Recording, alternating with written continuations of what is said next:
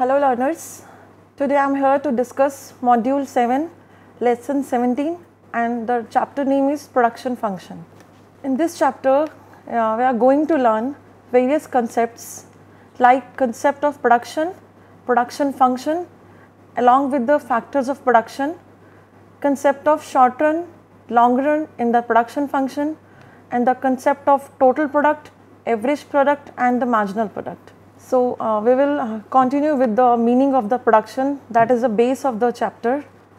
The production may be defined as a process through which a firm transforms inputs into output.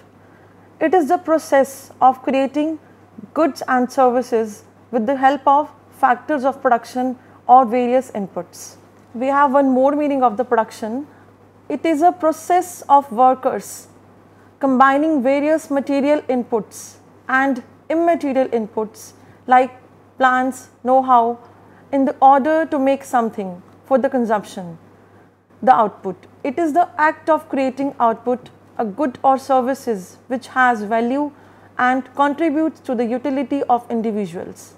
Now, we have discussed in the definition of product that when we use inputs to create output, so it is necessary to understand the meaning of inputs. So, in the next slide we have the meaning of inputs. What are the inputs? In economics, factor of production or inputs are which is used in the production process to produce output, that is finished goods and services. The utilized amounts of the various inputs determine the quantity of output. According to this relationship is called the production function. So, it is very simple to understand the meaning of production function, like when we put some input in order to get some output, it is all about the production function. We can see the picture of there are 4 factors of production. The one is land, another is labor, capital and entrepreneurship. We can see the picture of all the 4 factors of production which are very relevant for the any kind of production process which is used by the every producer to have some output. Now, we will discuss each and every factor of production in detail. So, the very first FOP is land. In economics, land comprises all naturally occurring resources as well as geographical land which is considered as an important part of input to create output. In this picture, we can see that there are 2 pieces of land. On the one piece of land, there are some fields and on the another piece of land, there is a factory. Without the land, without this factor of production, it is impossible to have any kind of output. In agriculture sector, a farmer needs land, and in the manufacturing sector, so many producers need some plants or factories to produce various kinds of goods and services for the consumption. Another factor of production is labor. Labor is an important factor of production. It is described as any human work which is performed with the help of mind or physique with a view to earn income. Labor is the source of his own labor power. It is inseparable from labor himself. Again, we have a picture of the second factor of production, that is labor.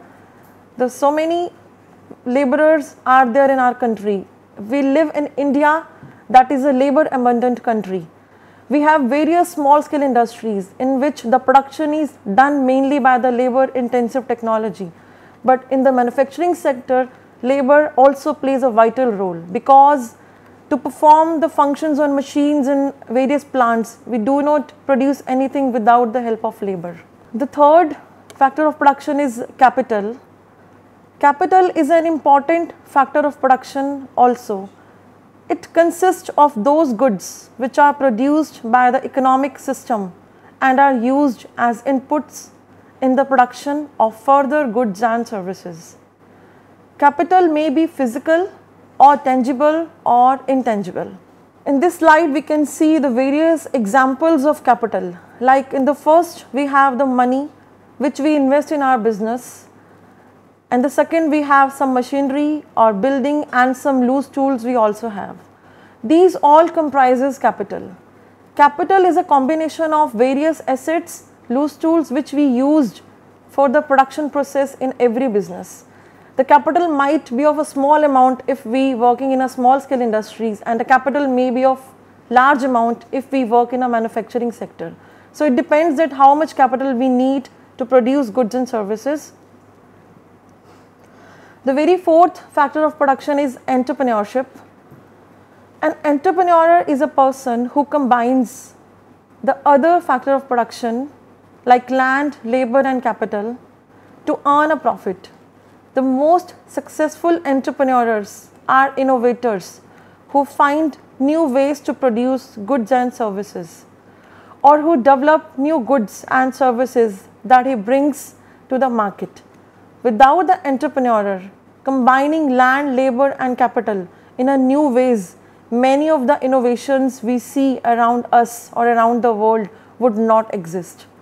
So it is a person, an entrepreneur, who combines all the various factors of production to create so many kind of innovations which we see around us in our daily life.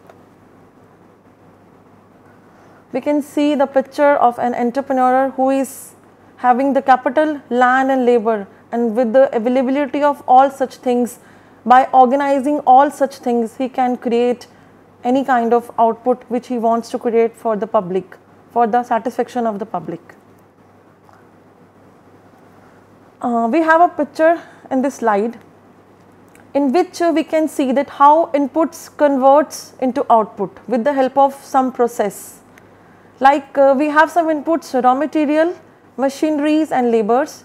When we put all such things into some kind of process, that is being manually or mechanically, any of them, and when we use such kind of process, we definitely get some output in a form of some finished goods, or we can say some services. So to get any kind of output or any kind of service, we must need some kind of inputs and along with some basic process.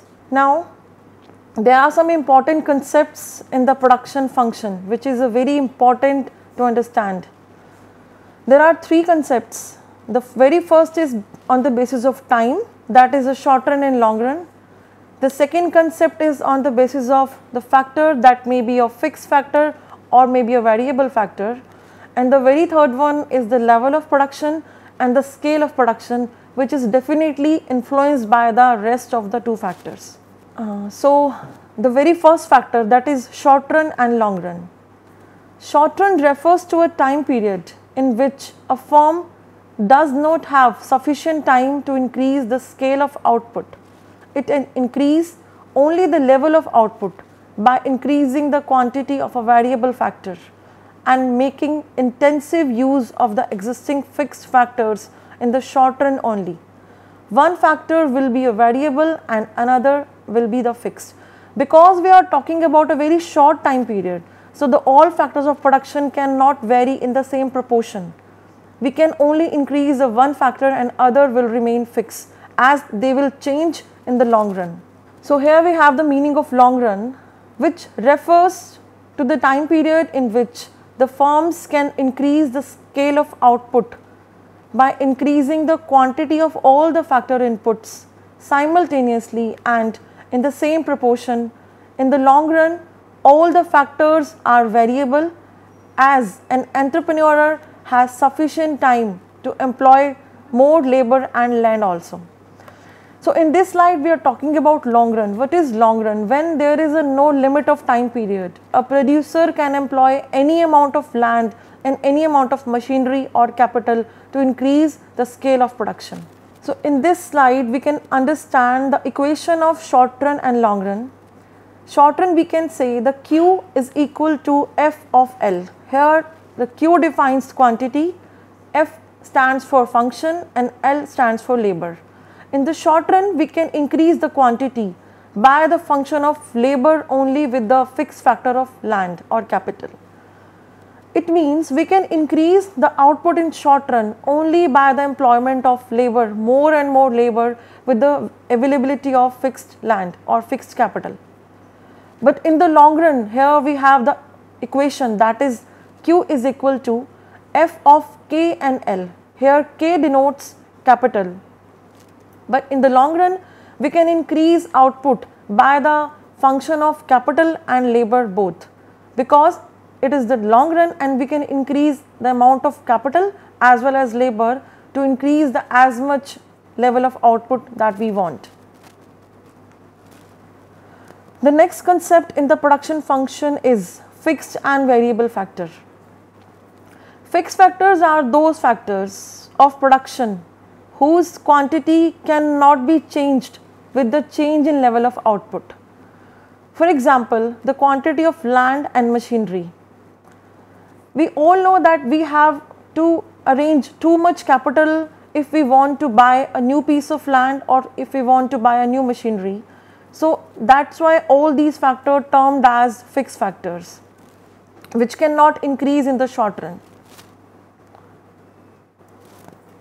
Variable factors are those factors of production whose quantity can easily be changed with the change in level of output. For example, labor.